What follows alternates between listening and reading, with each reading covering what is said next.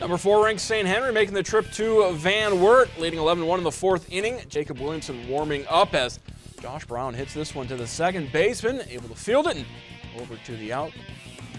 Then it's Josh Heitkamp taking the Williamson pitch down the third base line and reaches base for the single. Andrew Ludville connects, but Ryan Stoller chases it down to make the catch. Austin Bills then hits one to shallow center, but Stoller, diving effort to come up with that one as St. Henry goes on to defeat Van Wert 14-2.